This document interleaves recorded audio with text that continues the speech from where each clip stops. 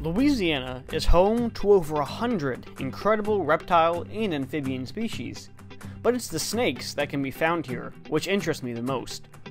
On today's adventure, we hunt for one of my absolute favorite herps that can be found in this area, the speckled king snake. Alright guys, check it out, check it out. Hey. Look at that. Whoa. You're okay. Alright guys, that is not what we were looking for today. Oh, deer fly. But this is still a really cool snake. Check it out. So that's actually a diamondback water snake. And that's a pretty common species down here. Look at that head flattening too. He is angry with me, man. Now these are pretty common here. We don't get these at all in North Carolina. You can see that's a pretty stout snake. Now, they do get much bigger than this. If you go over to Zach's channel, he has a video with an absolute monster. These are actually the largest water snakes in North America, reaching up to around 6 feet long at max size, which is ridiculous for a water snake. But we were just out here, and you see he was sitting kind of on this edge habitat between the forest and the grass, and he was just basking in the sunlight. And that's exactly what our target species, the speckled king snake, should be doing if we find them today. And also, a snake like this could even fall prey to one of those speckled king snakes because they do eat other snake species. But man, this is perfect to show also that defensive behavior, that really flattening of the head and body to look like a pit viper. Really cool to see that in the wild. Alright, this has been a really nice snake to work with. Not our target for today, but still a pretty individual. We'll set her back. She'll dust. There she goes. So she'll probably go seek out a canal or something. She'll probably just keep basking all day. And tonight, I bet she'll go out and hunt.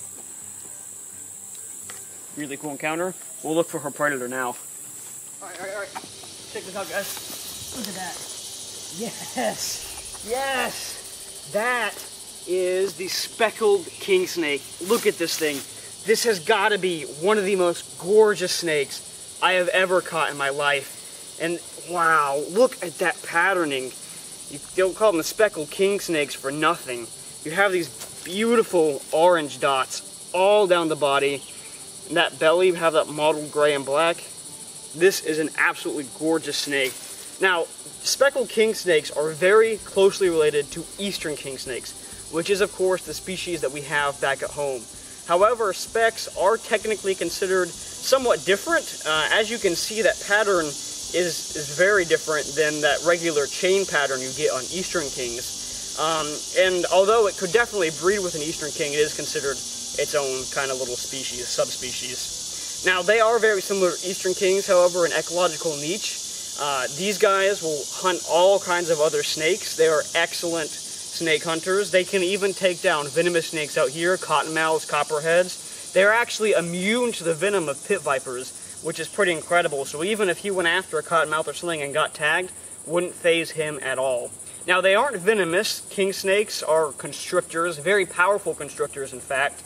Many scientists believe that the king snake, eastern kings and speckled kings, are actually the strongest constrictors in the world per pound of body weight, which is really neat. So they're very effective constrictors, and they use that to asphyxiate their prey, which can be snakes, that can be lizards, that can be mice, anything like that these guys will go after. Now, one thing you'll notice is he's actually being extraordinarily calm, and that is definitely a pretty common behavior in various king snake species. These are very docile snakes. They very rarely will ever strike at you, and as long as you're being calm with them, they're usually going to be pretty calm with you. Now, we found him just on this road. He was crossing this direction, and what you can't see behind us is actually there's a little canal. And in that canal, I'm sure there's lots of water snakes and probably also cottonmouths hanging out in the shade because it's a pretty hot day. And I'm sure what he's doing, he'll just he'll just slither down this kind of edge habitat, sniffing around, and if he smells anything, he'll go after it, get those coils around it, and that will be his lunch. But these are some of the most beneficial snakes to mankind for many reasons. Not only do they fulfill that same kind of middle layer of the ecosystem role that other snakes fill, they do seek out and hunt venomous snakes. So if you're someone who really is concerned about venomous snakes being on your property, get a king snake or two, and that will really take care of your problem. They're so pretty, really easy to identify. I don't know how you can mistake it for anything else. You just have that beautiful modeling on the top, and then on the bottom, look for that kind of white and black checkering pattern.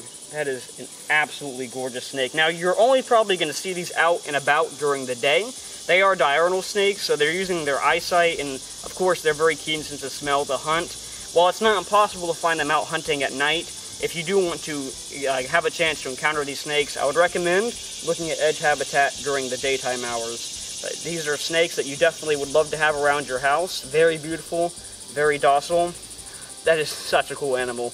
We're just going to grab a couple B-roll shots, and we will have him right back where he belongs. Well, everyone, that's just about it for today's video. I really hope that you enjoyed and learned something new about the speckled king snake. If you did enjoy, I would really appreciate it if you could leave a like on this video, and consider subscribing to my channel for more educational wildlife content coming every Saturday morning. Thanks so much for watching, and keep adventuring everywhere. This has been Zeno, of The Wild Report, signing out.